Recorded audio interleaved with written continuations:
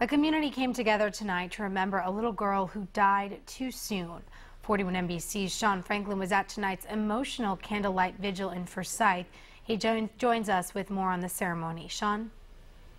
Ashley, the vigil for 5-year-old Heaven Woods started with some upbeat music, but quickly turned to a somber tone.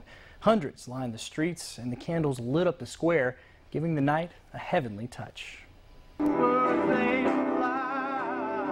Honey, you're in a better place.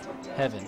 Unfortunately, I'm sorry that you suffered so much and had so much pain, but I'm so thankful that you're in a better place. Investigators say 5-year-old Heaven Woods did suffer and eventually died from what could have been years of child abuse. We're just going to show Heaven that we love her. And Tuesday night, her memory lives on. And Heaven liked to dance, so we're gonna dance for Heaven, and we're just going to have a really, really nice time. And this is our service for Heaven. Hundreds gathered in downtown Forsyth to pay respects, including parent Karen Harbuck. I'm a pediatric nurse. I see a lot of tragic results.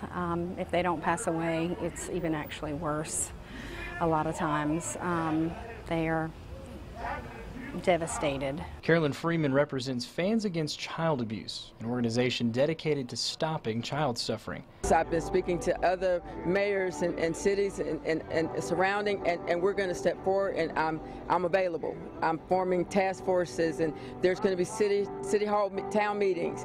Freeman hosted the event and hopes through the singing and dancing the community will understand child abuse happens every day. So hopefully in her passing, she has saved her unborn sibling, and there's going to be one more child that doesn't have to be hit tonight or tomorrow, and there's one less small coffin that will be purchased next month or next year because of Heaven. The 5-year-old was found unconscious last week inside her home on Brookwood Drive. Autopsy results showed she had several new and old bruises and died of a blow to the stomach.